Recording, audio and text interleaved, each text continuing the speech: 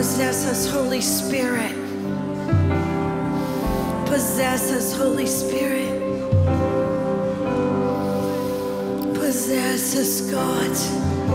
Shiterene shataya, narahiandaya, not just a bit, not just a piece.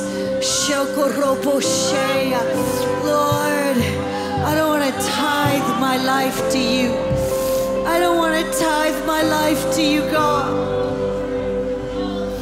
I don't want to give you a portion, Lord. I want to give you everything, God. And Lord, though it's a mystery, it's such a crazy, crazy mystery that you would stoop so low to use human beings. It's such a mystery. It's such a mystery, God. And although I cannot understand it with my mind, my heart says yes. My heart says yes. Yes. Lord, while you need nothing, you need nothing. You want for nothing. And yet you choose us. Lord, I'm astounded by that. I'm just astounded by it. That you would choose to partner with us as your little jars of clay, God. Wow. Hallelujah. But I hear you saying again, make no mistake about who's in charge. Holy is the Lamb. Make no mistake about who is in control.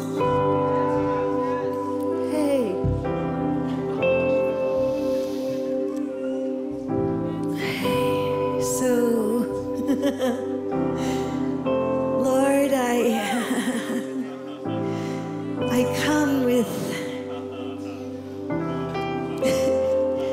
come as a little mama. Hey, a paradox, because I come with fear and trembling in love.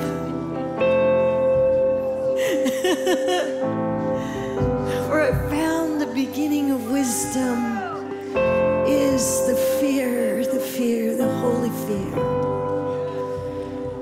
of the Lord. And your blood, your holy, holy, holy, holy blood, your holy, holy, holy, holy, holy, holy, holy, holy,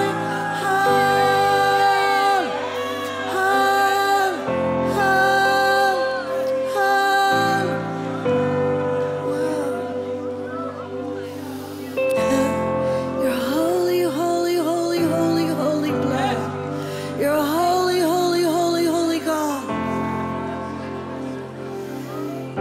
And it's only by your grace, Lord, that we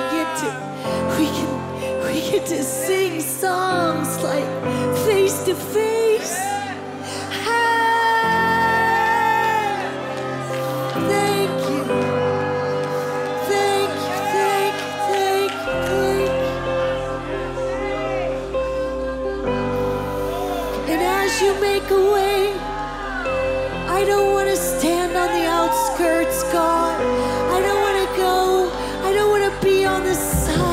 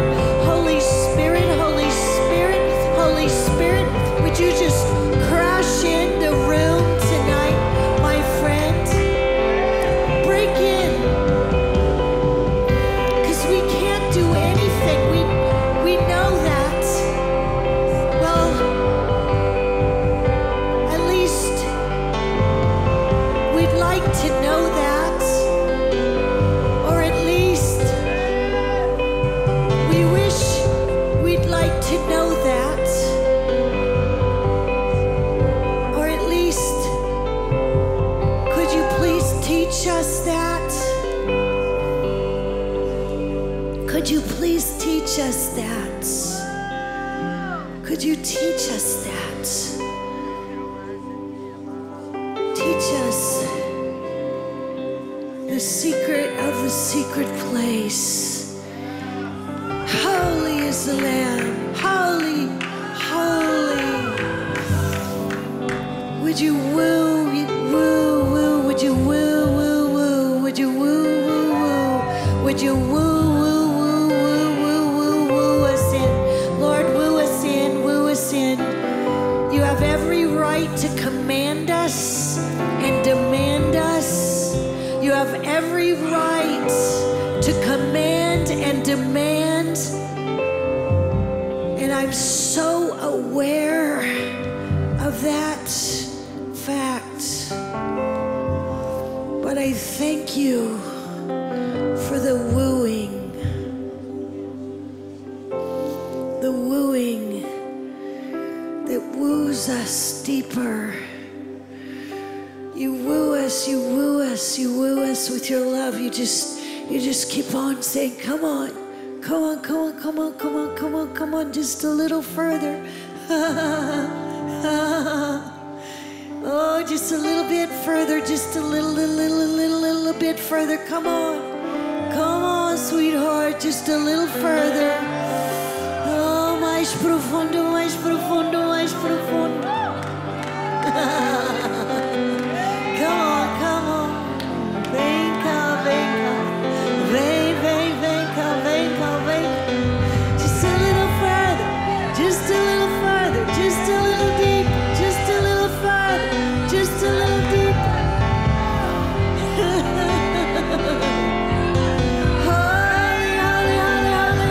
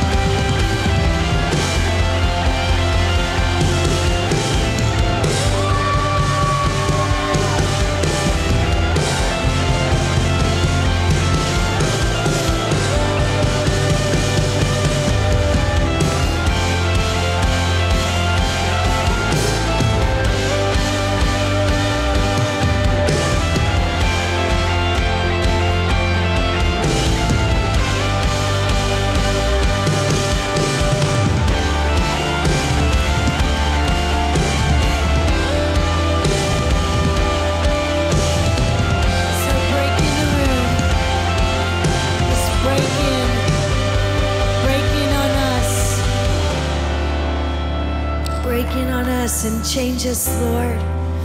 I thank you for Christ, for the nations, Lord. I thank you for all these students that are just laying their lives down for your glory, that were so yielded that they came here. I thank you, Lord, for all the staff and the faculty, for the Lindsay family, God, for the legacy, for the love, for the faith, for the tenacity, for the courage, for all that went ahead, Lord, for those that made a way that we could have a place here tonight to be undone again. Lord, we're so aware of what an amazing, massive team of little lives that were laid down, that made it possible for us to be in this sweet, tender place right now. And Lord, I'm so grateful, because I know that I know that I know I can do nothing without you, Jesus. Yes. Hey! That's so easy to understand. But I thank you, Lord, that in your wisdom and in your beauty, you chose that we could do nothing without the body of Christ. Wow.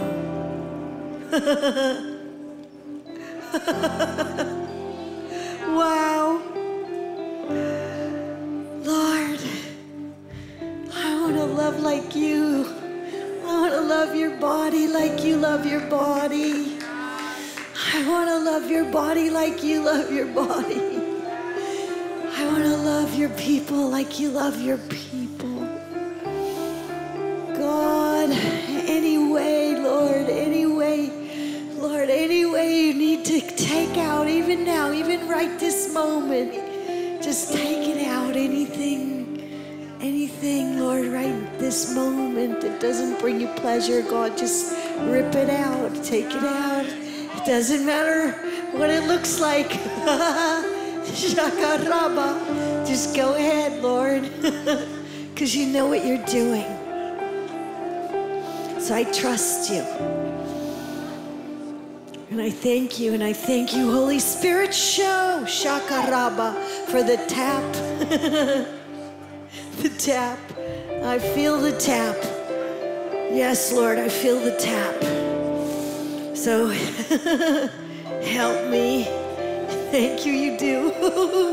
Thank you, Jesus. You do. I'm pausing, as you know, Lord, because you're God. I'm pausing to listen because that's a really good thing to do when it comes to you.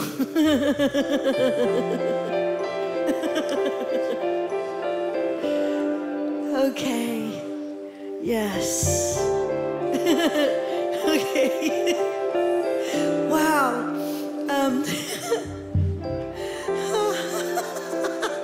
I'm happy. I'm so happy. You can sit or you can kneel or you can dance. It's all good. You can do whatever the Lord leads you to do. It's such a beautiful free house. I'm so blessed. I'm so blessed. Can you guys come back after? You can? You don't mind? Yay! I love that. I love that. Are you guys happy? Are you hungry for Jesus? Do you want more? I'm so hungry and I'm just so in love with him. And I'm so happy to be here. And I so honor this house. I honor the Lindsay family. I honor all the team here, and I'm just undone. And thank you for freedom. Do you know, that's amazing. Freedom. They didn't even give me a schedule, which can be dangerous, however, but, oh, hey. I'm just asking Holy Spirit for some clarity right here.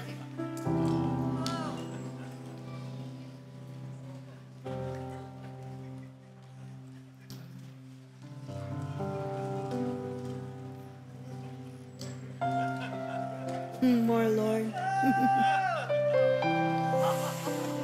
Yeah. More, Lord.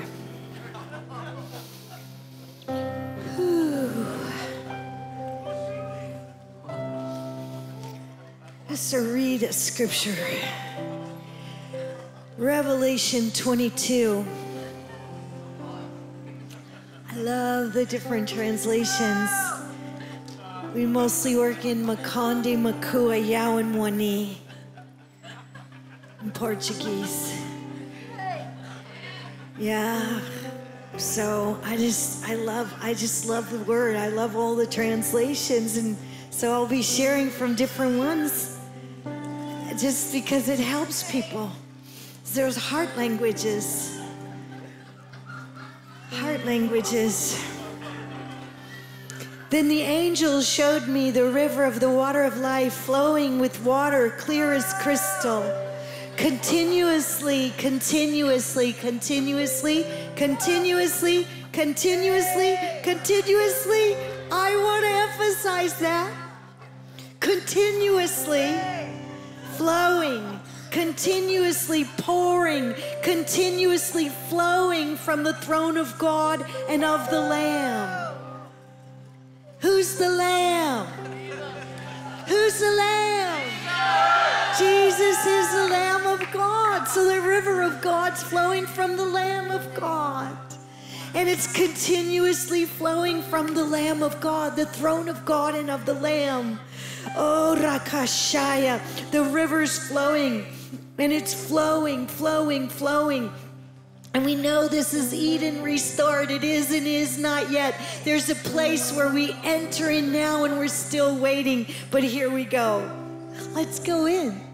As deep as we can go. Do you want to go as deep as we can go? Hey, me too. I love it. I'm like a little child. I'm like a little child. I'm getting lower. As I get older, I'm just getting lower. Like more childlike. I know that scares people, but it works as long as you have a whole lot of help. Hey, I'm so serious. You need so much help. Whew. The river was flowing in the middle of the street of the city, and on either side of the river was a tree of life with its 12 kinds of ripe fruit according to each month of the year. Do you want that kind of fruitfulness? Supernatural fruitfulness? Yes? You want that kind of fruit? Okay, I'm seeing a picture here. Have you ever seen a fruit tree strive? Like,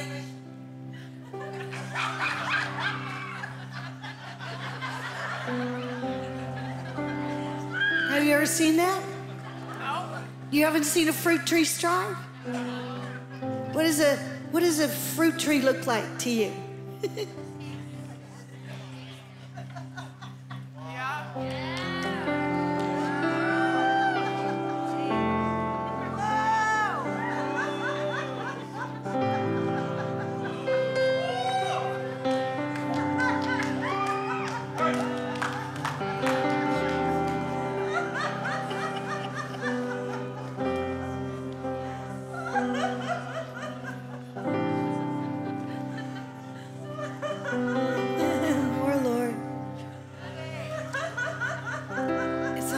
nother place. Holy. It's a whole nother place. What would it look like to be like a fruit tree that bears fruit 12 months of the year?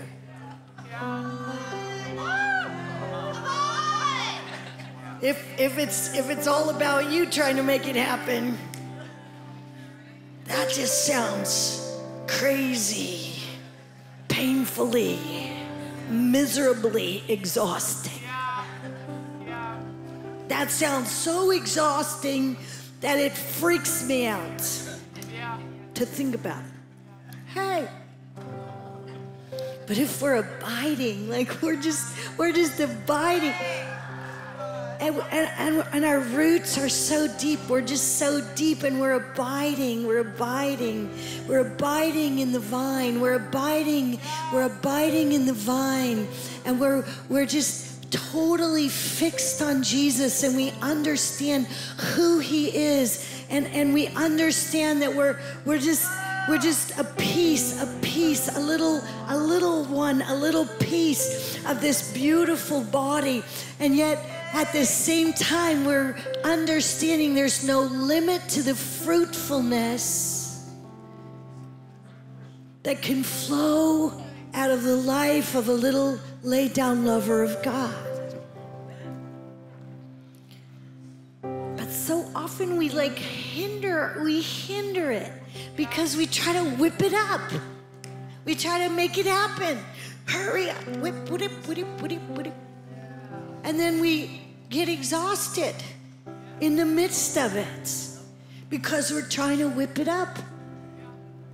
Just yieldedness is a much better place. And I'm on a journey, and I'm going to tell you a little bit of my journey. I'm on this journey. I've been on this journey since I was 16. I fell in love with Jesus. He met me. I fell in love with him. I was baptized in the Holy Ghost. It was totally just full throttle. And I'm still full throttle. That's the way it is. I'm more in love now. This is the exciting thing when you get older, and I can look out and see you guys. You're just amazing. You're beautiful. This is one of my favorite places to come. I love being here because you're actually going to go. You're going to go to all this world and just preach this glorious gospel. It's so beautiful. But as I get older, I get to say, He's just more alive to me, and I'm more in love with him than I ever knew was possible. And that love just keeps growing and growing and growing and growing. I'm over my head in love with him. It's just the way it is. I can't help myself. I can't help. He's just so good. I can't help myself. But sometimes I try to help myself with something that I shouldn't be trying to help myself with.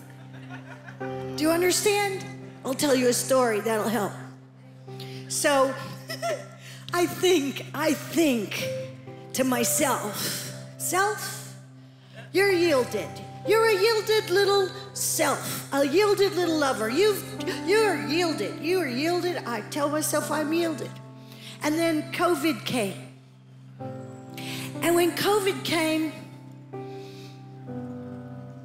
I was so relieved. That sounds weird. I wasn't relieved by the sickness or the suffering. I was relieved by the fact that I didn't have to get on a plane. That was the best thing ever in my mind. I live in a war zone in northern Mozambique. It's the most joyful place I could ever be. I love it. I love being there. I love learning from my brothers and my sisters who are walking with God and teach me the way. The country adopted me. I didn't adopt them, they adopted me. They took me in. And it's the greatest privilege in my life to walk with my brothers, especially now in the midst of a war. Greatest privilege of my life. It's hard to understand how grateful I feel that I get to be there and live there for such a time as this. It's just joy unspeakable and full of glory. At the same time, it's tears and sorrow, and I've lost more friends in the last 4 years who have died. I've stayed in all of their huts or yards, in all of their huts and yards, village after village burned to the ground, suffering, crucifixions, beheadings, pain, excruciating pain beyond anything that I could even understand in the past. And at the same time, it's the greatest harvest that we've ever seen. And my greatest joy to walk with my brothers and sisters and hear the stories and hold the broken and weep with those who weep. And so, knowing what you just heard, and the fact that miracle fact, I'll tell you a tiny bit of it. A miracle fact, I was traveling a third of my life for 25 years.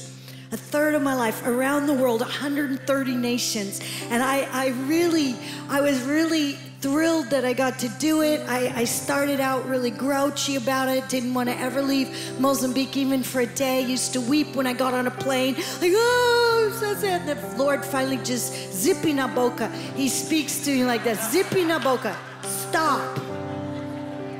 You need to stop. I called you, I want you to be joyful about it. So I was like, okay, I'll be joyful about it.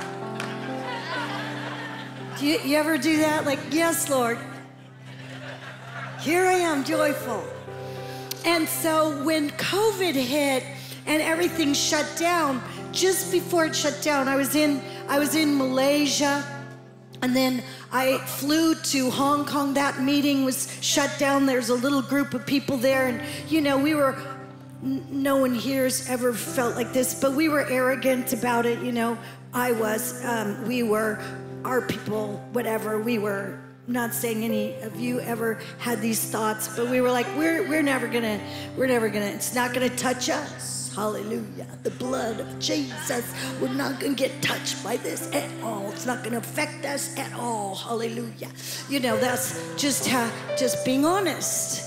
And we just claimed it. And I was about to speak in a stadium in Philippines, and they were claiming it. And we did. We claimed it. They were on the phone. People were fasting since the day it started. And the people, so they said, we're not canceling.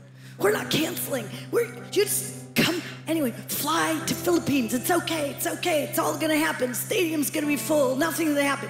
And I land there, and the Lord's like, it's not going to happen. It's not going to happen. And the hosts are like, it's happening. It's happening. It's happening. And the Lord's like, no, it's not. And they called me into a room. We're just going to have a pre-meeting prayer before we go in, because it's going to happen. And I'm like, I'll go to the prayer meeting, but I'm not sure. You know what? I just don't know what I'm going to say. But anyway, it's not happening. It's what I'm going to say. And but it's hard when something's not happening that you planned for so long, and you spent a lot of money on, and a lot of prayer on, and a lot of fasting on, and a lot of trusting, and a lot of Holy Spirit leading, apparently. And so it's very challenging when that happens. And I was in that meeting, and I had a dear friend who helps me with me, and somebody had upgraded my ticket, but her ticket wasn't upgraded. And in that meeting, the Lord said to me, buy her a business class ticket. And I was like, oh, that's a lot of money. That we're not talking about a special business class fare. I can't connive it with my points. Like, I was using my natural brain to think, well, that's, we work with the poor, Lord. That's a lot of money. And I heard him very clearly, buy her a business class ticket. So I called Shelly. I said, I know it's going to cost a bomb, but just get her a business class ticket. I don't know why. All I know is we need to do it, and we need to do it now, right now, right now. And then I just told him, I said, I got to go.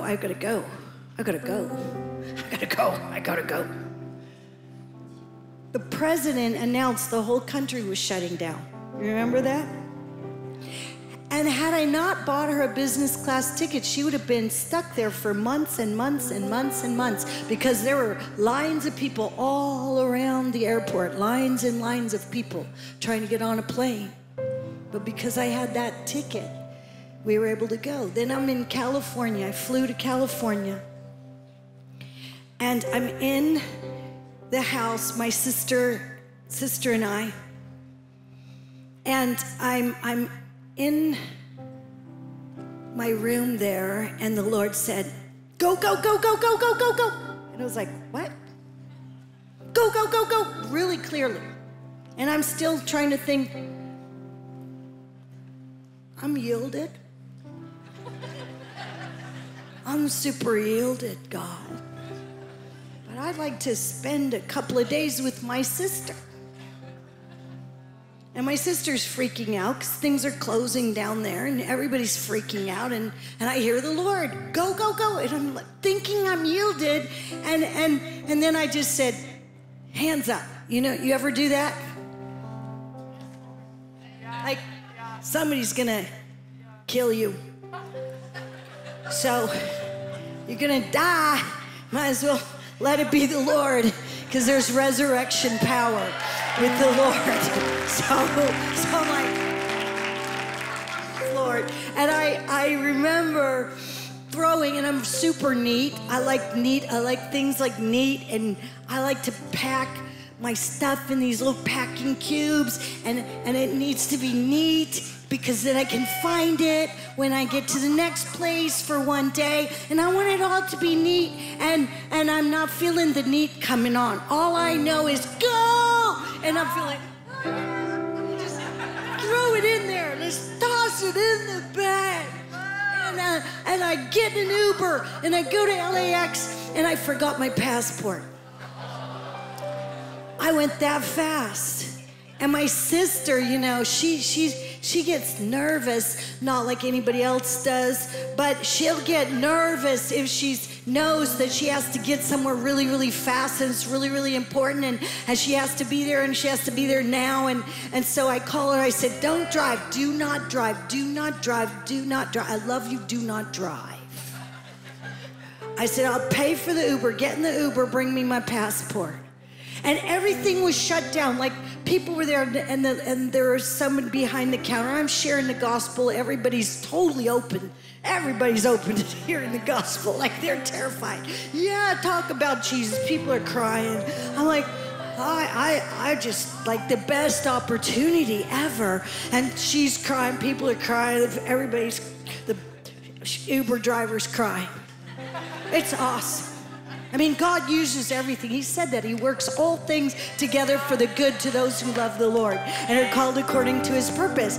And so I'm just like, oh, thank you, Diane. I love you, I love you, love you. Give her hugs. And they're like, you're probably not going to get on. The planes are getting canceled. I said, no, I'm going home. And I'm just like, shakarabakataya. Just trusting you, Jesus. I'm walking and praying. Land in Washington, D.C. There's no fuel for any planes. They said, there's no fuel. And I said, Lord, every time you send us places, there's an assignment. And it looks like a delay, but it's an assignment. So what's my assignment? He said, walk and pray over Washington, D.C. Walk and pray. You're in the airport. Walk and pray. So I'm just like praying, and I'm praying, and I'm walking, and I'm praying, and I'm walking, and I'm praying. And if he tells me to stop for somebody and hold them with a mask on and a sideways, I do it. People were terrified. I'm just walking and praying. They kept saying no, no, and then finally they said it's not happening, it's not going. I said, well, it is going, because I'm going home, because the Lord spoke to me, and I listened, and I got in that Uber, and I didn't delay too much. Forgot my passport, got on the plane, and they're gonna get fuel. I don't care if they have to create it, because there's gonna be fuel, because I gotta get home. And I ended up in another nation, and everybody was freaking out, and people were beating each other in the airport, because the fuel finally came. And they were beating each other up like it was chaos. There were hundreds and hundreds and actually thousands of people jammed around. People were screaming, crying. People were knocking each other. And I was just standing there like, okay, Holy Spirit, what do you want me to do? And I would just find people to hold. Just found some YWAMers. I found somebody from Wycliffe. I found some nationals from the nation. And they said, well, no flights are leaving, everything's closed. And I was like, hallelujah, I'm on assignment. I ended up in that nation for 4 days, meeting national leaders in that nation. Like on assignment, 4 days, on assignment, on assignment, on assignment, on assignment. I'm thinking, Lord, I don't know, what is it? What is it? And I remember finally, when they finally said, there's one flight that's gonna go to Johannesburg and Maputo, and I'm like, I'm on it. I got on that flight. I got to Maputo. And you know what they said? All foreigners get back on the plane. I'm finally home. It's been now 6 days to get there. 6 days, and they said, all the foreigners back on the plane. I said, I'm not a foreigner, so I'm not getting on the plane. I don't look very Mozambican, but I know who I am. And so I'm like, no, I'm not getting on the plane. And when I need to be stubborn, I can be really, ask my husband, Rolfonso, if I need to be stubborn, I'll be stubborn. So I'd be stubborn. And I sat there just like this. The lady comes up to me, speaks to me in English. I pretend I do not understand. So I didn't lie. I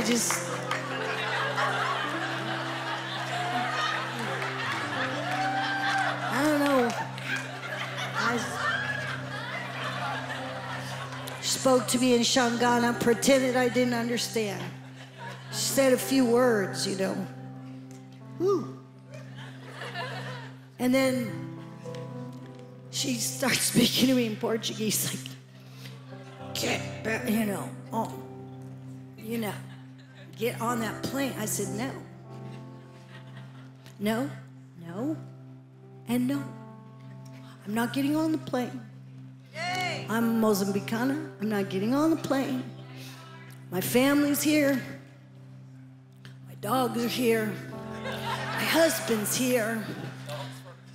Most of my children are here, and I'm not getting on that plane. You can call whoever you want. Call the president, call the governor, call the street kids. Do whatever you like. Call whoever you like, because I'm not getting on that plane. She said, well, the plane, there's only one last plane to Pemba, where I live in northern Mozambique. She said, it's already leaving. It's leaving. It's leaving in like 5 minutes, and you better get on the plane because you're going to be stuck here, and we're not letting you in. And I said, you are letting me in, and you'll just have to hold the plane, because you just have to hold the plane. So as long as you want to sit here and discuss it, you're going to have to hold the plane longer, and people are going to be frustrated because I need to get home. So you're going to have to hold the plane. Would you like to hold the plane? How long would you like to hold the plane? Because I'm here. It took me a long time to get here, and I'm here. And then I pulled out, Roland calls it my secret weapon, which is I started sobbing. I could not help myself. Like it was like, I can't, I gotta get home. And I'm weeping, and and then she's like, oh, calm, you know, calm down, mama. And I can't calm down, you know, all of course in local dialects and Portuguese. I was like, I can't calm down. I gotta get home. This is too much. Gotta get me home. And they called a few people, and she's like, I don't understand you, because I'm pale, you know. And just in case you didn't know. So I'm like, she's confused. She's like super confused by me. She doesn't get it. And then I get it. She finally just like, okay, mama, come on. The plane's waiting. I'm like, yes. And so I walk through, and there's the baggage claim, you know, and there's one bag left. It's mine, because they made all the Chinese that were trying to get in, and all the other nations that were trying to get in to finish their work contracts. They made them all get on the plane. That plane was already gone. So it's me. And all these young men who were all street kids, when I was there in that area for 8 years, they see me coming in, and everybody's trying to leave, right? Except for a few people trying to get their stuff from other nations. They're trying to get their stuff and go. So here I am coming in, and they're like, Mama, we knew you'd get home. You made it. I said, almost. And they're like, and the woman starts crying. This lady, she starts crying. She's like, you really are a mama. I said, well, yeah, I told you I'm a mama. What do you think? What was I just making it up? She's like, oh, come on, come with me. And they didn't do any x-rays or anything. It's like the plane had been waiting way too long. I got on, and if I hadn't have listened to God, if I hadn't heard God, I would have been stuck outside of my nation for like close to 18 months. But because I listened, I got to be in the midst, the greatest height of the turmoil and the crisis that our nation had been going through, the greatest, the most villages burned, the most difficulty, the most challenge. And I would have missed that opportunity to be in solidarity with people that I love. I would have missed it. Do you understand? Totally would have missed it if I hadn't obeyed. So all of that introduction is to get to this place. I thought I was yielded. I was kind of happy about the fact that I got home, that I'm yielded, that I'm doing the Lord's will there, and until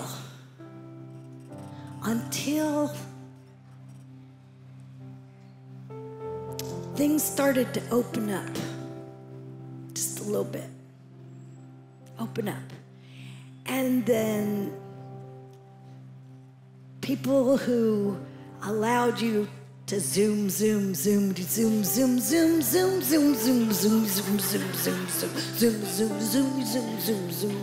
I didn't know what zooming was until COVID hit. Zoom.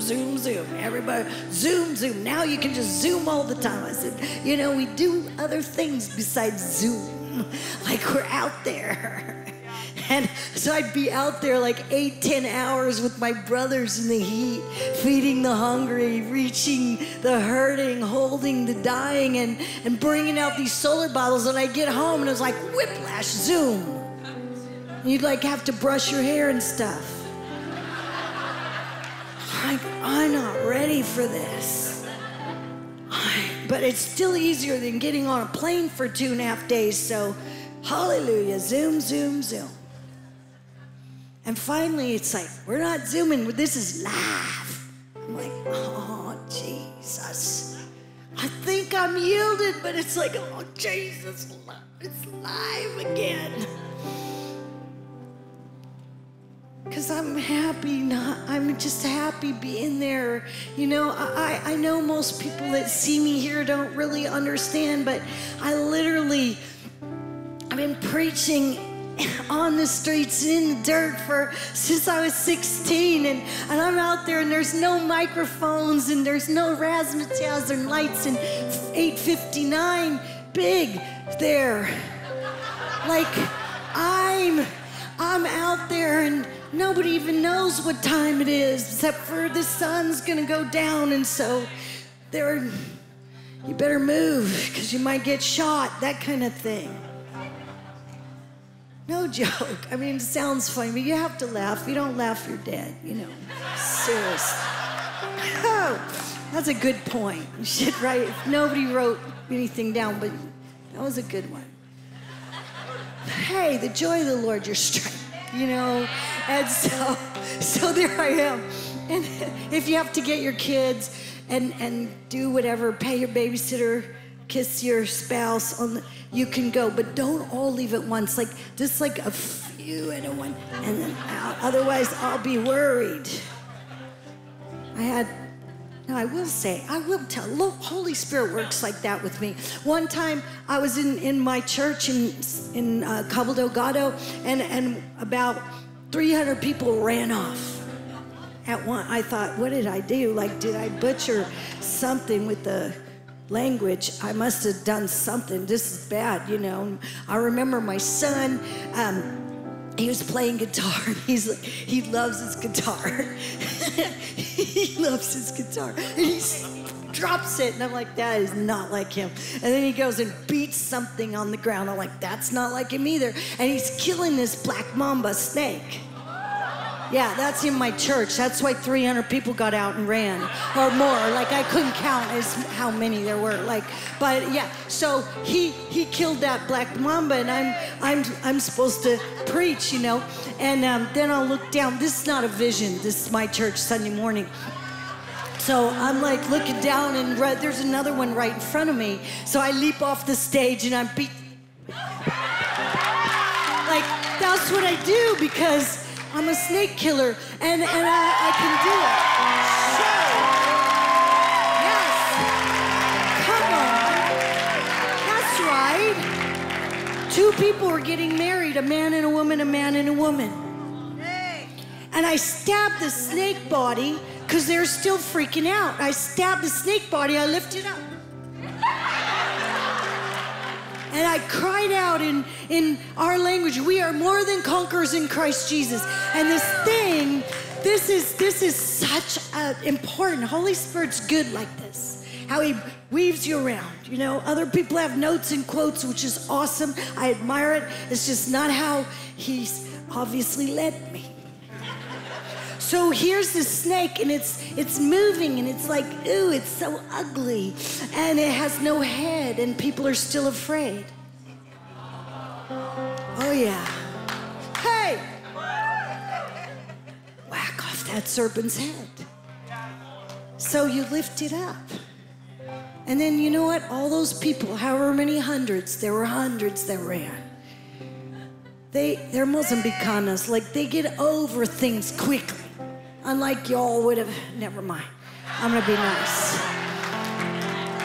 They just all came right back in. They just came right back in. The snakes are dead. Come on, get on with the wedding. Snakes were there to kill intimacy, stop the wedding. Devil's still the same all the time. He's just so stupid. Stupid. He's always trying to stop the wedding. He's trying to stop intimacy. He's trying to bring fear into people, fear that paralyzes them or makes them run. Hey, holy is the Lamb. No fear. No fear. Shokaraba. So there, I got home excited, and now I have to go. And I remember, I was like, okay, it's okay, because I'm going to see my 2 blonde children and my 2 blonde grandbabies. I'm going to see them. All the rest of them are with me already, so I get to see them a lot. But these were over in California, so I figured, okay, I'll go to Florida so I could see my kids, because that's worth it. And I guess I could still preach somewhere outside of Mozambique, maybe. I thought, and I said to the Lord, I'm so thankful to you, Jesus. Have you ever done this? No, it's just me. I'm like, thank you, Jesus. I mean, I'm always praying in tongues. It frightens people, but I do it quietly when I, walking through airports and such. Not always, but you should always be honest. But usually, I'm pretty cool. Most times. And so I'm just like, thank you, Lord. I'm so happy, that you called me when you called me to the nations. I told PA today on the podcast, like with the 3 blind people that saw, and I thought I had a Catherine Coleman anointing, and God told me I was blind. That was cool. I didn't want to be blind. And then he showed me the nations and the people, and told me to go 1/3 of the time. And so I did, and I went. And so now I think I've done it, because I figured 20-some years, 25 years I've been traveling, like I have millions of miles. And I'm thinking, I'm done. Thank you, Jesus. That was an amazing season. I got to see the world. Hallelujah. Now I get to give my life, and I never know, like, if I get to come home, because Al-Shabaab's everywhere and they don't like me. That's an understatement. They really, really, really don't like me. They're called ISIS Mozambique. They don't like me. I'm not their favorite person. And I don't blend. So I go out, and it's like I tried to blend. You could blend a bit. You could blend more than you. But you could blend if you took your glasses off, perhaps. But you could do it. But me, I'm not blending. One time I tried to blend when I got shipwrecked. And I ended up in Natiti. You don't know Natiti, but you look Mozambicano, so I'm relating here. Natiti, I'm Natiti, and Natiti's not a great spot to get dropped off, But I was shipwrecked, I was tired, so finally I get to Natiti. I was like 5 boats later, no joke. No time to tell that story. I know what time it is. So I'm like in Natiti, and this is, you're gonna laugh. Yeah. So I decide I'm gonna blend. So I take a couple on ice.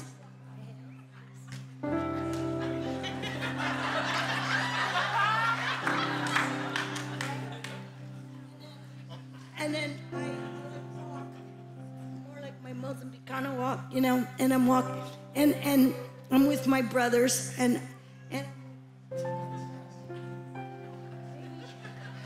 so I'm walking like through this, and this is the funniest part of the story.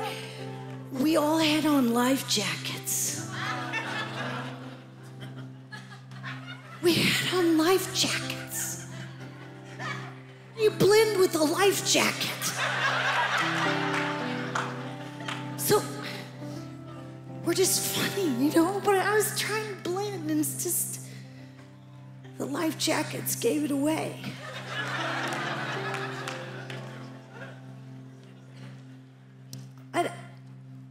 you make it, you got to the other side. I was really excited, got to the other side. Thank you, Jesus. We're gonna go and it's gonna be amazing. And I think I'm so yielded, and I've been stoned and beaten and thrown in jail and shipwrecked. Yes, check. That was a cool box to check in my mind, really, like, yeah, been shipwrecked. Cool. As long as you get to the other side. But I remember that night. I said, no snakes, no snakes. I mean, I didn't want one on my hand. I could pray out the venom, but I didn't want it on my hand. So we had fire ants instead.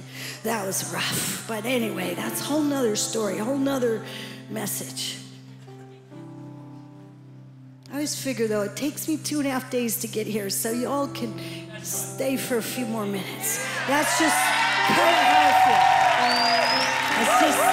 It's like, so here's my yieldedness. I'm there, and I'm in Florida, and I'm thanking God how I don't have to do it anymore. After he already told me he was sending me, be joyful about it. But after COVID, I thought we were done, and I was, hallelujah, set free to just stay in northern Mozambique the entire time and never had to go anywhere except to see my grandkids.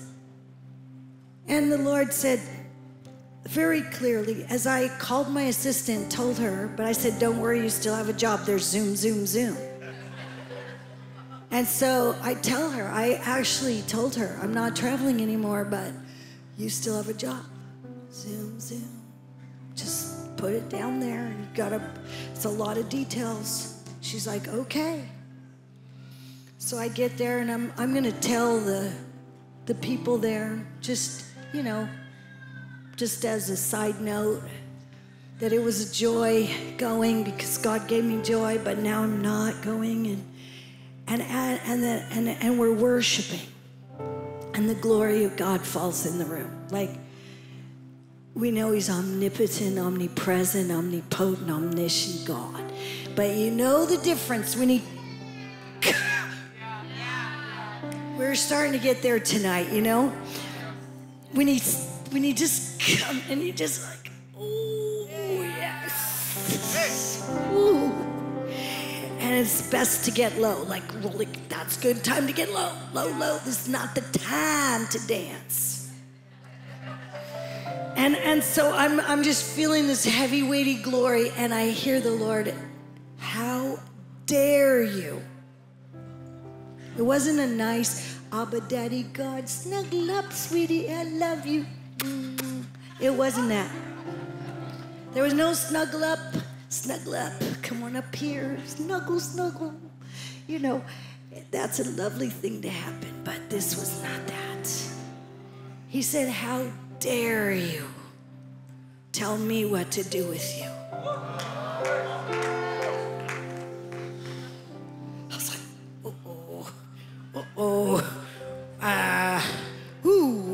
He said it again. How dare you tell me what to do with you? You already died. You already gave me your life. Do you want it back? And I was like, sorry. Oh, and then he began to say a few more things. And that was the end of me. I was a puddle. I was a puddle there, a puddle. And there was no fixing that puddle. I was a puddle of tears because I realized that I was still fussing. That I thought that somehow I knew, somehow that I could just tell him what to do with me. As if I told him to send me to all the places he'd sent me. What I did was yield myself to God and to the best of my ability say yes to him.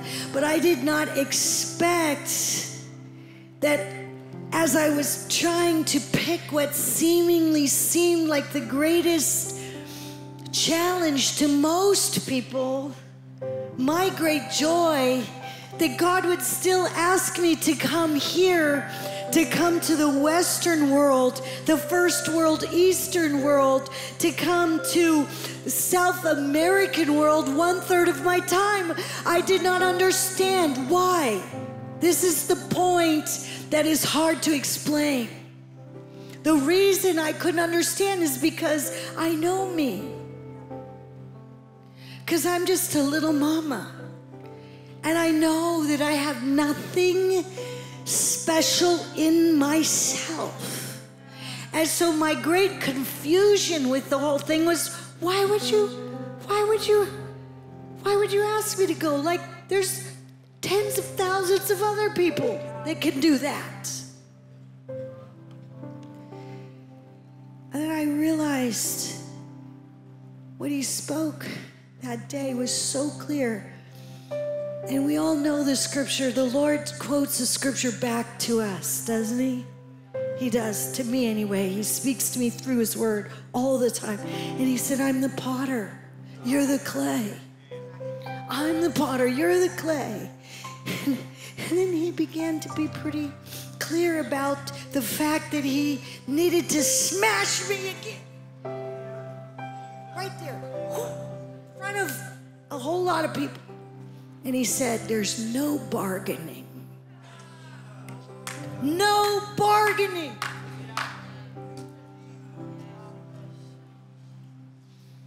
I asked for forgiveness.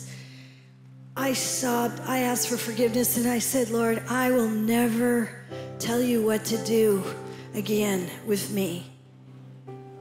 And then I think I'm there, and then something else will come up. Something else will come up, and I'll still find a wiggle in me. Does anybody still have a wiggle left? I'm 62. I'm still wiggling sometimes. I'm still wiggling, and I'm like, I don't have any more wiggle. I don't have any more wiggle. I am yielded to God. I'm yielded to God. Wiggle, wiggle, wiggle. What? What's it gonna take? Everything. Everything. God's gonna have his way. There were two, remember the story in Luke? Do you remember the beginning of Luke? Two circumstances where a baby was gonna be born. Do you remember it? It's a beautiful Bible school. Come on, it's okay, you can talk. What's the story? Who's the first guy? You're scaring me. You, okay, Zechariah. I know you know it. It's open book too, open phone, open book. Just don't text. So it's Zechariah, and the angel shows up and tells him he's gonna have a son, right? And he's confused, and he's like, oh, that can't happen. I'm old, and my wife's really old. And he's like talking about his wife being old, and he's old, and he's like, it's not happening. But somehow, he collapsed there, and they had to pull him out. But he cooperated in some manner, as we know. And so his wife becomes pregnant. And so he can't talk. There are two ways you're gonna go about this. Like, God's gonna have his will and his way. With or without you. With or without you, God's gonna have his will and his way, with or without you. The whole book's coming true. All of it, all of it, all of it. With or without you, with you being a voice, without you being a voice, you can yield yourself to God, you can do your own thing. Either way, the baby's being born. Either way, God's will is happening because God's God and you're not. Hooray! Holy is the Lamb. So Mary, she's there. She gets the same angel coming to her. Her circumstance is even more freaky than the other brother, right? She's a teenage virgin. The angel says, you're going to become pregnant and you're going to carry the Son of God. And she doesn't understand. She's freaked out. I'm sure she's freaked out. How's she going to tell her parents? Freaked out, kind of freaked out. How is she going to tell her fiance? How's she going to tell her parents? She's freaked out, but she says to the angel, I don't understand. And he says, Holy Spirit is going to fall on you. Now, this is where I feel we're supposed to go. I actually feel like this is a good time. I'm not sure what else will happen, but maybe stand up.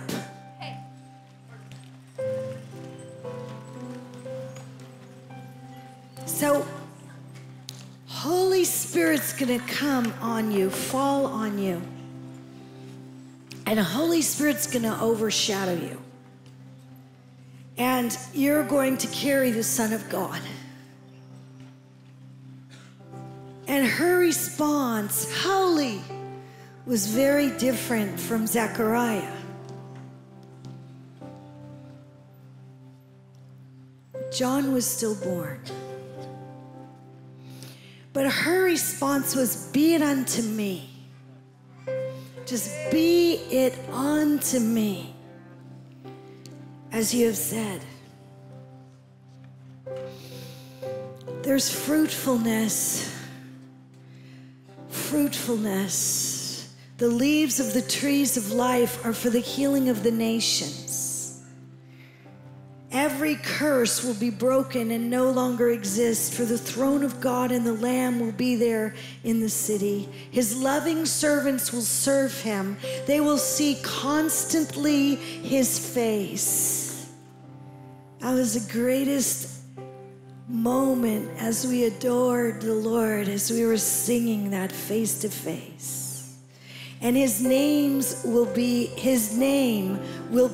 on their foreheads. Night will be no more.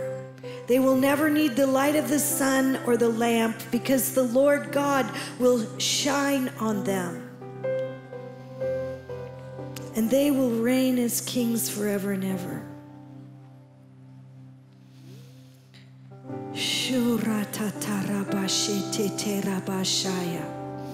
More, Lord. Lord, we want that fruitfulness. There's this one more. Holy Spirit's here. More, Lord. More, Lord. I want to ask the worship team to come, but you don't need to be loud and drowned out what's happening. I mean that with great love and respect, because you're the most awesome worship team. It's just, there's something about the response. And there's something about our response. So, wow. When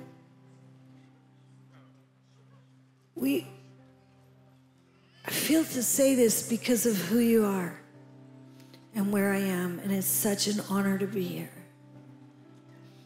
In northern Mozambique, in many places, and we're working in many nations now. There's thousands and thousands of us. It's never about one person. It's a whole huge team. It's the body of Christ. But in northern Mozambique, we had a harvest school and a Bible school, and we combined them. And the size of the school is about like this, right? And we're all there, and the glory of God fell so powerfully for so many years, and it was so glorious. And we had to carry people to their rooms, and people were sent all over the world to carry this glorious gospel. And the Mozambicanos, some of them were sent, but most of them remained in Mozambique. And it was a group about like this size, you see. So why I'm sensing very strongly to speak to you about this is a group about this size. There's hundreds and hundreds of Mozambicanos and hundreds of people from about 40 nations. And in a moment, all the foreigners, the internationals, lost their visas in a moment. They had I think it was 2 days to get on a plane. Our movement had to cover all the finances for that. That was challenging, I'll tell you. And we flew them to South Africa because they had to leave immediately. There was no stop go. There was no questioning. There was no negotiating. We tried. There was nothing we could do. They were suddenly meant they had to leave. Why? Because the government didn't want responsibility for all those internationals during a war. And the war was heating up. This was about 4.5 years ago. The war was heating up, and they didn't want responsibility for people of other nations that would be killed and kidnapped. And so that was their way of dealing with it, send them all away. And the Mozambicanos are there, and they're like watching this happen, and they're just like, half of our student body just was sent away. I mean, you can fuss at the devil, or you could understand God's in control. And they were being ekbaled out. They were being sent out because God knew what he was doing, and he knew his plan, and he was raising up nationals raising up nationals in the time of war to shine in a way that the world has never seen. And as this killing and beheading and crucifixion started to increase, my brothers who had been in Bible school for years, they would come for 3 months a year. They'd go back 4 years running, and then we'd do a 5th year, Emi, Mozambicano, Missionário Mozambicano, Emi. Anyway, they'd come back, and so they start coming to the base, the Glory Garden base, where they'd been trained. And they're coming, and I look at my brothers as they come. It was hidden. We were very angry that the road was blocked off by a grocery store, the first grocery store we ever had. We were upset with that because they took our main access. But God knew what he was doing because he hid us. He hid us in that spot. So there we are. And these brothers start coming. Shamoko, Shumbulu, Jose, Joaquin. They come, and they're my brothers. They're my dear brothers. They're my friends. They're my colleagues. Some of them had 50 churches. Some of them 30 churches. Some of them had 6 churches. They're coming, and they're talking, and I'm listening. And I pull out the plastic chairs. I want to honor them. They sit and they tell me how many bodies they counted as they walked. The only place they knew to walk, it's the same province. It'd be like if Texas blew up with a war. It's the same province. There's only one province at war in my nation. There's one. It's Cabo Delgado, where we live. So it'd be like if Texas suddenly, all the people that weren't from America were sent away in a day, and the rest of you are all here wondering what's going on, what to do. And there's a war breaking out, and people are dying, and villages and towns are burning, right? This is the reality. And I want you to remember this tonight. As you lay your life down again in a yielded place beyond your yieldedness before. We did not expect what was to come. We did not like it with our minds, our hearts. We did not like it. We wept. We sobbed. We grieved. As church after church, village after village, pastor after pastor, friend after friend, almost 1 million internally displaced people started coming to our little city, which is in the middle, 20 minutes from us. They burned the village to the ground. My friend Marcy's been there many times. That was one of the places we went with that boat. They beheaded so many people. They burned down everything. They would just the torture that's going on right now. And so when you see me and you look at me and you can see somebody who has joy and somebody who's able to worship and dance and rejoice and is still sane, that's, maybe you're not sure about that. It's important for the moment that you hear that in the context of what we're facing right now. And why it was so hard for me to yield again when he asked me to come here. Because when you're in that situation, all you want to do is comfort those who mourn and hold the hurting and the dying and feed the hungry and bring the gospel to people who are still not sure who Jesus is. And when every single person you speak to every single day receives Jesus easily, completely easily, in a moment where they used to mock us, even as deaf ears would open, the mocking would slow down. Blind eyes would see, the mocking would slow down. But there was still so much mocking going on, but no mocking now. There's no mocking, zero mocking as they see a tribe of laid down lovers going 4, 5, 6, 7 4-ton trucks full of food, full of love. All the pastors, all of our churches were closed, all of them. And the church just grew and grew and grew and grew and grew under every tree, every bush, everywhere.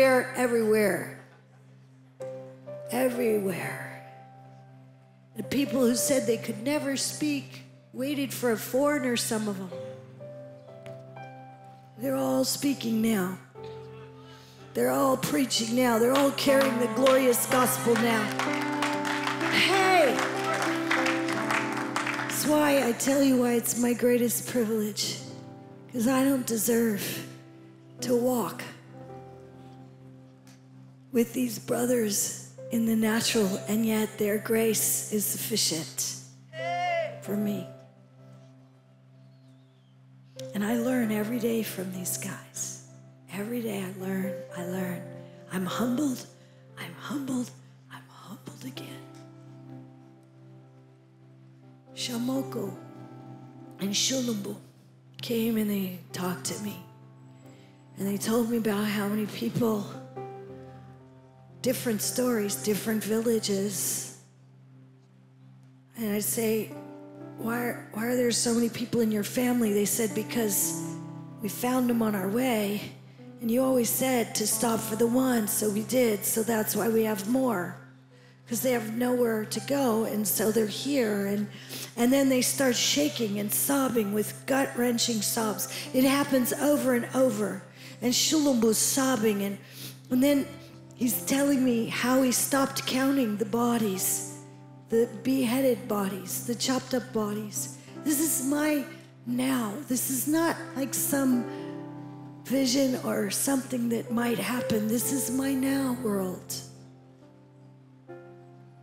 And he's there and he's sharing, and he falls off his plastic chair and into the dirt. He's a very amazing, powerful man who carries so much dignity and so much glory on him. And he's just like there with gut-wrenching sobs that can't be controlled. And he's just, I don't know what to do. I don't know what to do. I'm speechless. So all I could think of was just put my hands on him. Just lay my hands on him. And out of nowhere, he burst out laughing.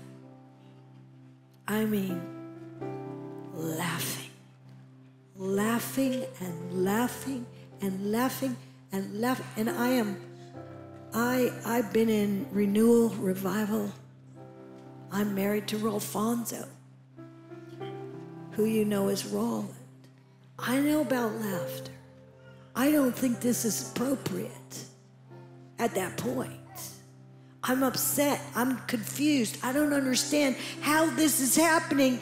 How can this man be laughing when he just told me about how many dead bodies he and his children, and he lost some children on the way? How with people's heads in different parts, how can this be happening? And he's laughing, and I'm just saying, God, oh God, please help me, God. And he says, this is what it looks like.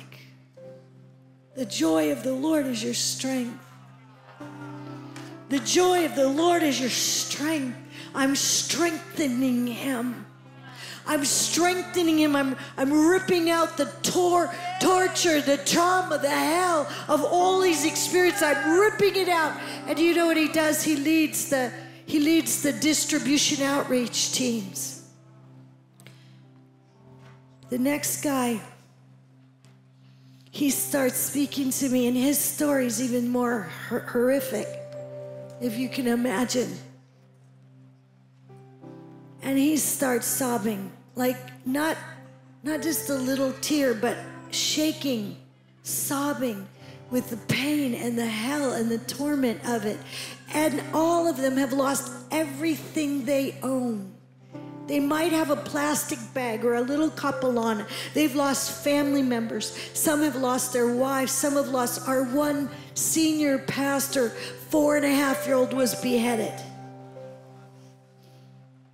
And his wife went one direction. He went the other one with some of the kids. She went the other way with some of the kids. And they lost each other, and we haven't found them.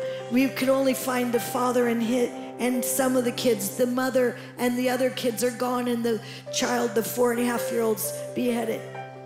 Do you understand? I could tell, if you don't hear this, maybe you won't understand what I believe God wants to do in this place. Christ for the nations.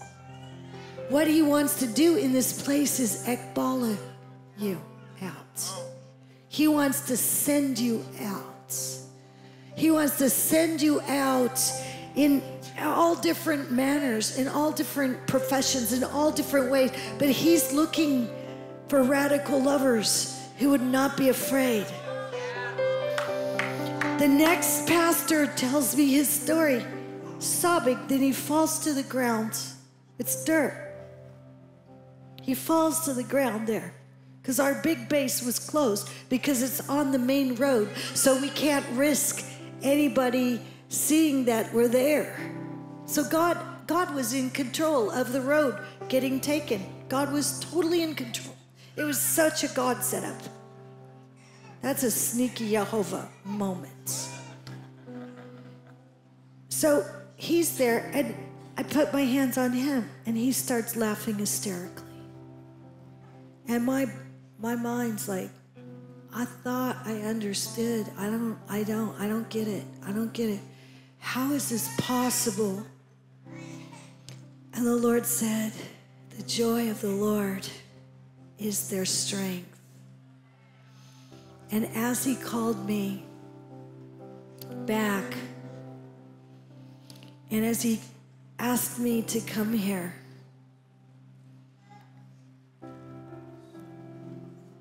it's to share this with you. Your life is not your own. Your life's not your own. And you can try to wiggle and wobble, and some of you think you're really yielded. And then you realize, like I do, I need you, Lord, to put me on the wheel again. And so my brothers are my greatest teachers, greatest place I could ever be to learn about true laid down love, and what it looks like is to walk with them And I no longer lead. I follow. I follow. I follow them. I follow them. I follow them. I follow them. I follow them. And when, I've never said this publicly, but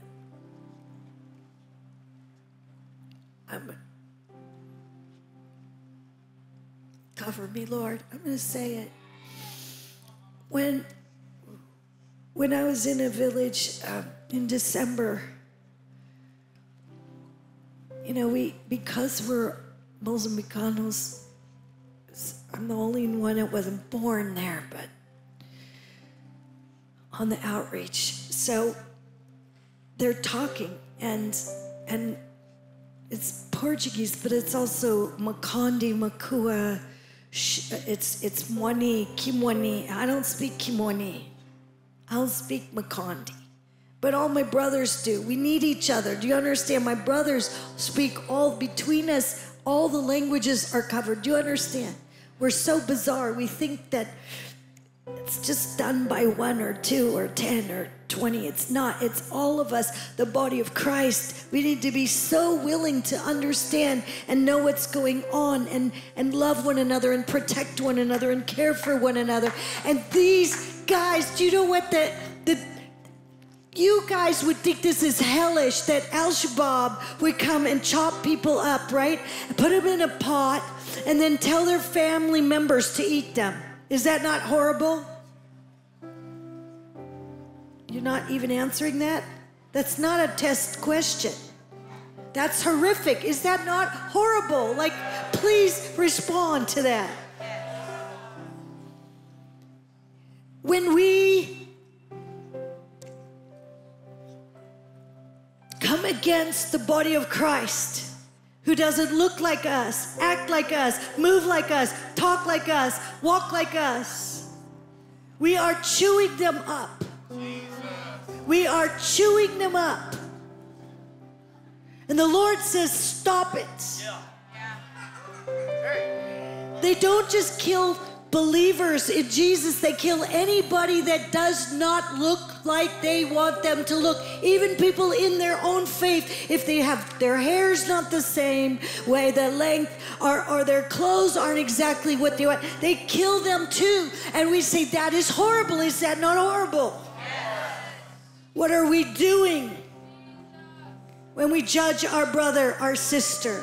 When we don't see our need for the other, who may speak a different language, who may look a different way, who may have a different socioeconomic background than we have. We need each other. The whole body of Christ, we need each other. And as the world shakes, we better wake up. We better wake up, wake up, wake up, and ask Holy Spirit to possess us. And open our eyes so we can see, and open our ears so we can hear. Holy is the Lamb. We need our eyes opened. We need our ears opened. If it were not for my brothers and my sister, there was one Mozambicana woman there, Ansha, Big Mama. Ansha suddenly grabs me hard. She bruised me. She said, go, Mama, go. I didn't hear Holy Spirit like I heard him when he told me to get on the plane. It was Ansha. It was Ansha's voice. It was Ansha's voice I heard. Sometimes the Lord wants to speak to you through another brother, another sister. He wants to speak to you. He wants to send somebody who knows another way, another language, another way of yielding to God that you don't know, that you don't understand. And suddenly, she grabs me and lifts me up, and there are 2 brothers in front of me, including Shulumbu and Shawoko. And there are 2 brothers behind me. And there are 2 on either side. then the rest of them surround me like a human shield. It's not just angels. The body of Christ. They surround me. And I don't look like them. I don't look like them. But they understood McConaughey. And they understood Kimani. And they heard. And the guys there were lots of El Shabab. We feed everybody. We don't know who's who. Everybody looks alike. And they're saying, we're going to get that. Let's get that little white woman. Let's get that little white woman. Because we could sell her for a whole lot of money. And my brothers, my sister, these guys had machetes and rocks. And they're very angry and very fierce. And these guys had already seen hell on earth. They say, they burn our houses. They kill our family members. They torture, but they can never rip Jesus out of our hearts. They can never burn him out of our hearts. They say that, and they mean that. They surround me, and they shield me, and they get me in my truck. And that's why I'm here today. I'm here. I'm here today. And I don't take that for granted. And I didn't leave them. They lay hands on me and sent me out. Every time I go, they lay hands on me and they send me out. And they say, be a voice. Be a voice, Mama, be a voice. So, Holy Spirit, I don't know what's happening with this student body or the next student body or the next one or the next one, but I know you called me to cry out, wake up. Hey, wake up. Wake up.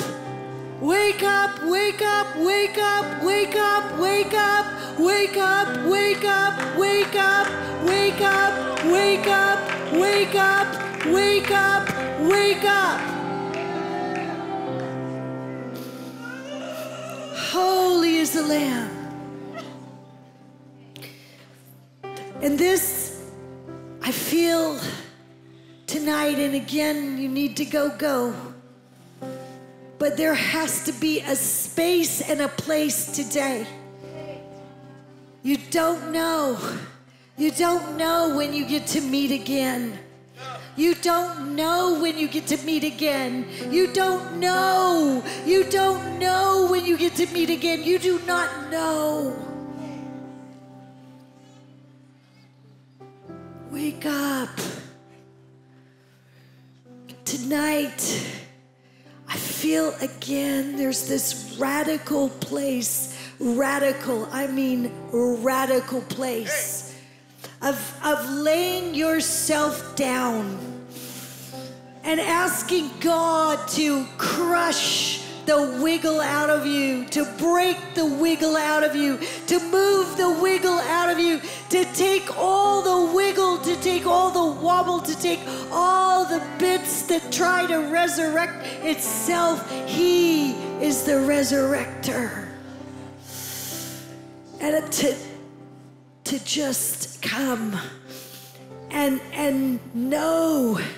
Like we know, we don't just go out. We don't just go out and feed the people and bring them the gospel. We know that we need Holy Spirit, because if we don't hear Holy Spirit, we're dead. We're dead. We'll go to the village, we'll be dead, or we'll be kidnapped, or we'll be beheaded, or we don't know how desperately we need. We need Holy Spirit. We need Holy Spirit just to breathe. So if you are just coming tonight, go ahead. You can go out, because this is what I want to do. I want to make room for those that need to spend this time with God. You need to spend this time with God. You need to spend this time. The worship team's gonna come back. They're probably already here. My eyes are closed. But I mean, you can run up here to this stage. We're not gonna ask you to talk. We're not gonna ask you to stand. We're gonna ask you to get low. Get low, get low. Get low, get low, get low, get low. You can kneel, you can prostrate yourself, just get low. Get low. If you can't kneel, but you want to sit, then sit on the stairs. Come up. You can come up here. These are, I'm going to say it, and I'm saying it because I'm hearing these are desperate times. And there are desperate measures that need to be taken. These are desperate times, and there are desperate measures that need to be taken. And the Lord's looking for yielded lovers. He will accomplish His will one way. He will. With or without you, He will. He will, He will, He will, He will. I know it's okay. You could come up here, you run up here, kneel down. I mean it. And if you need to go, and maybe you need to go pray in your own room because you just need to go. But don't. If I don't do this, then I miss what God wants me to do. My little place in this place, Christ for the nations. And if my brothers agreed with me, and they did, and my sisters agreed with me, and they did, and they sent me here. They sent me here. They sent me here. Then it has to matter. Because why else would you leave? The greatest harvest that you've ever seen, why else would you do that? That would make no sense. And God, although you don't always understand, He always makes sense. He knows what He's doing. There are lives, come on. I'm gonna keep my eyes closed. I feel like God's dealing with people. To yield in a way you've never yielded before, to lay down in a way you've never laid down before, to say to the Lord, like my brother Shumblu, Shamoko, Joaquin, Jose, whether we live, we live, we die, we die. We live, we live, we die, we die. Oh, Rakasheya, they will never ever burn Jesus out of our hearts. They can't silence us. They can burn our churches to the ground. And they do, and they do, and they do. They can burn our churches, and the government can close all of our buildings. And they did, and they do, and they did, and they do. But they can never burn Jesus out of our hearts. And they can never stop us from sharing this glorious gospel. Nothing will stop us. And the Lord spoke to me.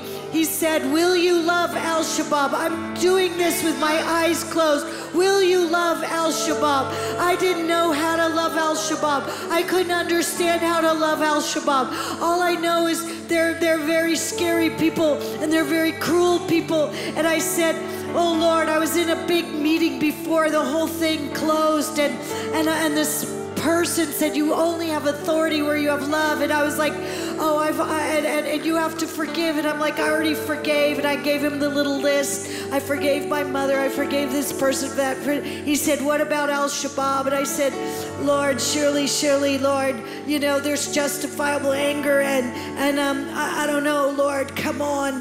What are we talking about? What kind of love? Like, okay, Lord, yes, I do, but I don't, because God's so pegs you, and it's like, I don't know how to love them, God. I don't know how to love people that do what they do and have tortured and killed so many people that I love, Lord. I don't know how. I don't know how.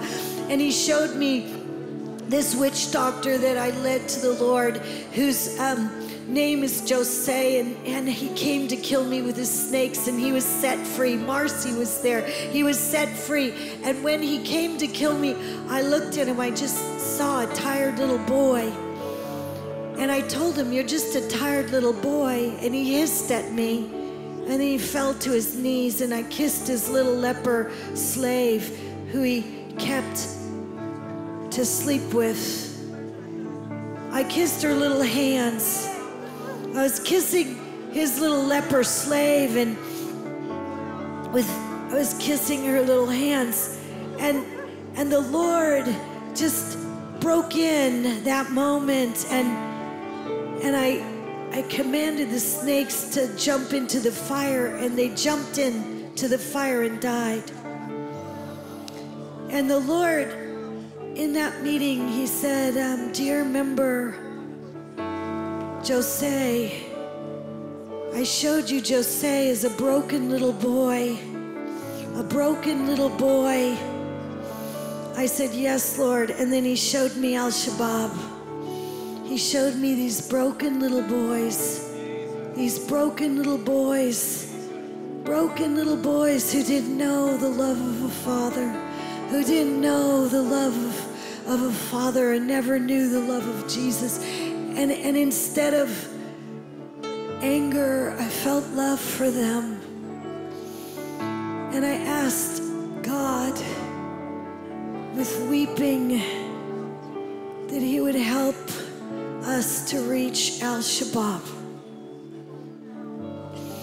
And right now, God's speaking to some people who live in nations where there's a lot of torture and meanness and cruelty, and people of other faiths and people even of your own faith who have been cruel. And he's like, will you love them? Will you love them?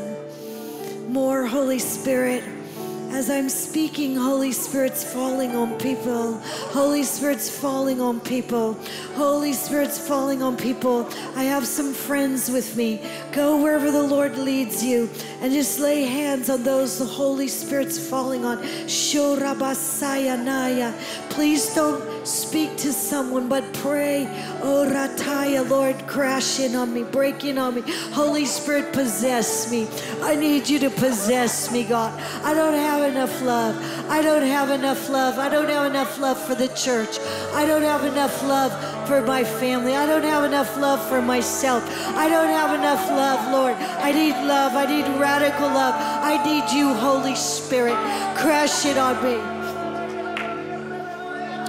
There was friendly fire that came against a van load of our pastors going to an all-night prayer meeting.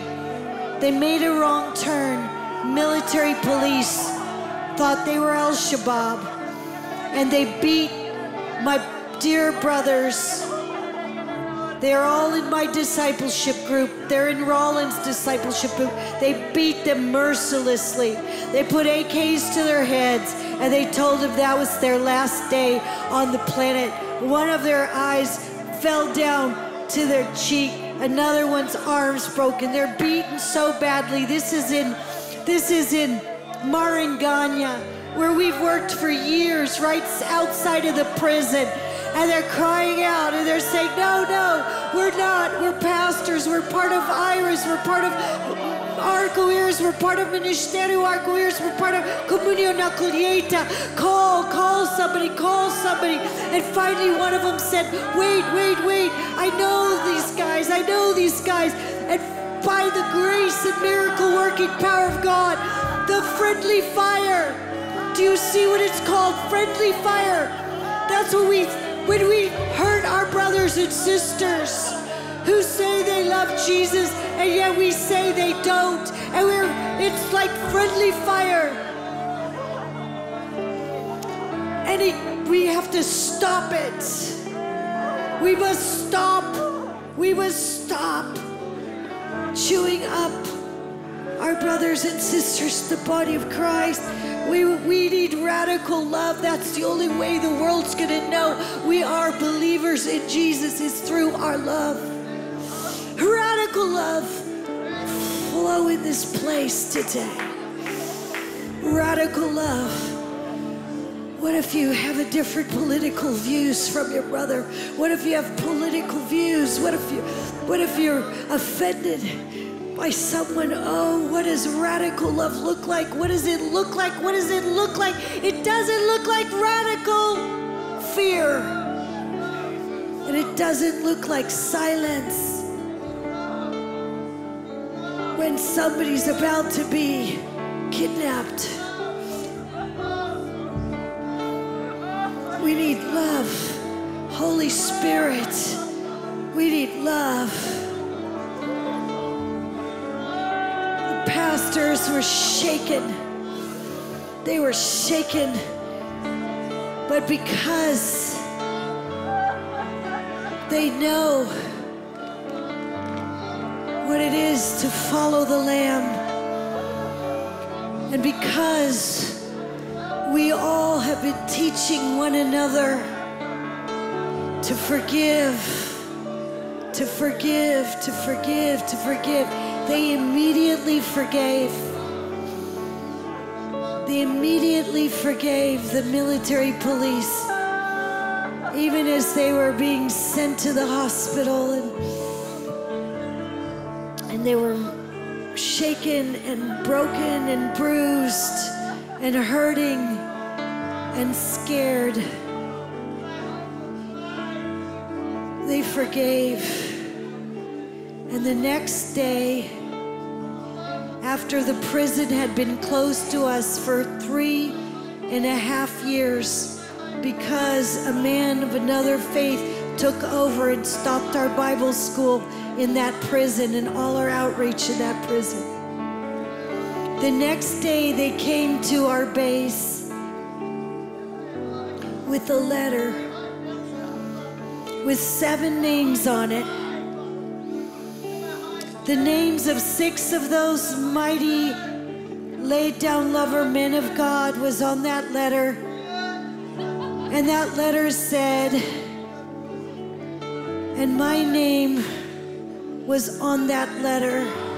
That letter said, we are so sorry for beating you.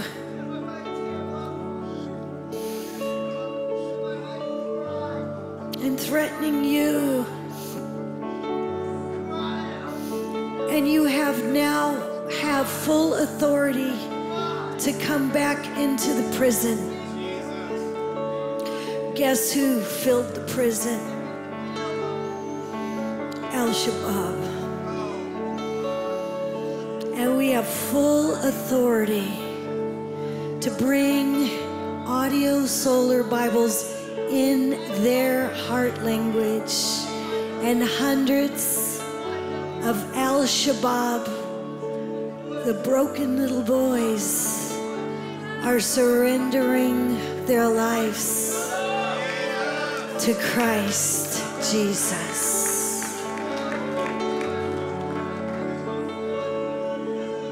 So whatever the worship team has, as we pray, Holy Spirit will show them the words and the songs. And we're going to pray over people for radical love. And we're going to be ekbaled out of Christ for the nations, to the streets and cities of America, right into the political conflicts and racial conflicts, the divisions and the barriers and the pain and the suffering. We're going to be sent ones. Sent ones. And we're going to go low. And we're going to go slow. And we're going to listen. We're going to listen to one another. listening to God got me home. Listening to my sister and brothers saved my life.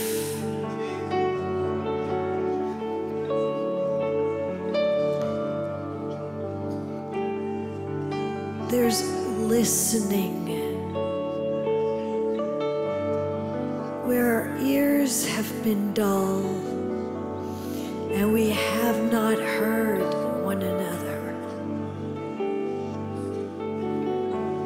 We haven't heard our brother. We haven't heard our sister. We haven't even asked.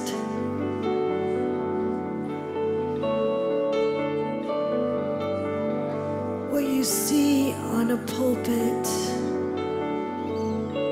is a little woman with words.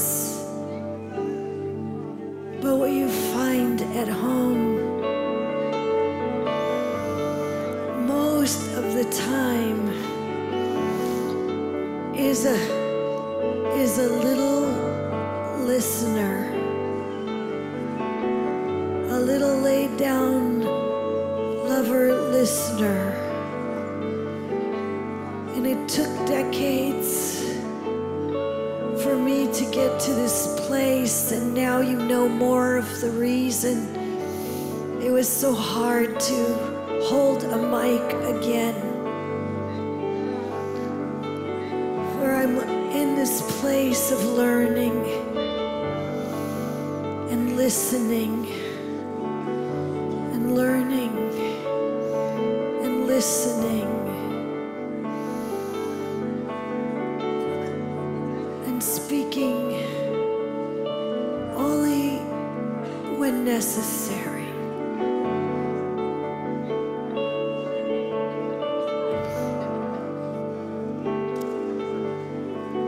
So speak, sweet, sweet Spirit of the living God, speak to us. Speak to us. Thank you, Lord. Break our hearts. Break our hearts with the things that break your heart. Give us eye salve where we can't see, we can't see, Lord. Maybe we can see the lost, but we can't even see our brothers and sisters. Open our ears to the cry of the poor. Open our ears to the cry of the poor. Even if they look wealthy, open our ears and our eyes. Lord, we've been blind and we've been deaf, and we need healing. Tonight, there's healing in the house. It's for eyes to open and ears to open. Where we've been blinded, where we've been deaf, afraid to listen. It's slow to learn. Where we've tried to figure out what was meant to be a mystery.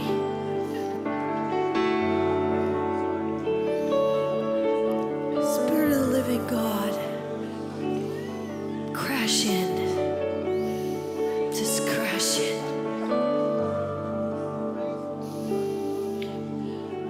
Right now, the worship team, they're going to hear the songs they're going to hear because they hear. And as these songs are going forth, they're going to resonate with your spirit. It's how I see the increase of the presence falling tonight. The same songs, some of them that we sang earlier. As you sing them again, some of you in silence on this altar, they're going to resonate with you. So here we go, low and slow. Send us out as intimate lovers.